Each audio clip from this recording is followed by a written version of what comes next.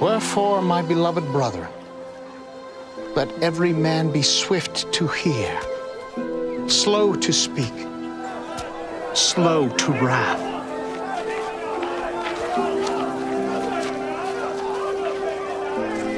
For the wrath of man worketh not the righteousness of God. Wherefore lay apart all filthiness and superfluity of naughtiness, and receive with meekness the engrafted word, which is able to save your souls.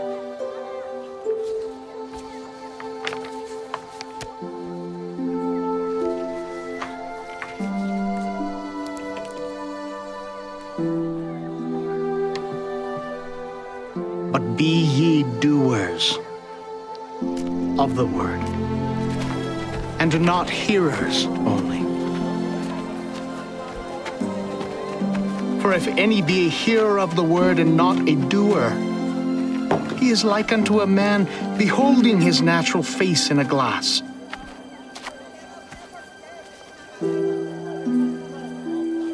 For he beholdeth himself,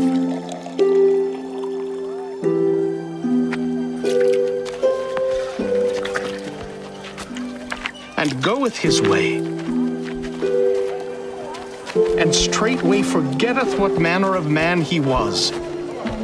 But whoso looketh into the perfect law of liberty, and continueth therein, he being not a forgetful hearer, but a doer of the work, this man shall be blessed in his deed.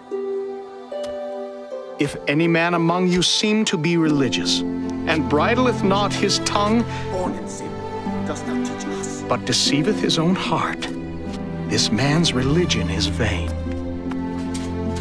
Pure religion and undefiled before God and the Father is this, to visit the fatherless and widows in their affliction, and to keep himself unspotted from the world.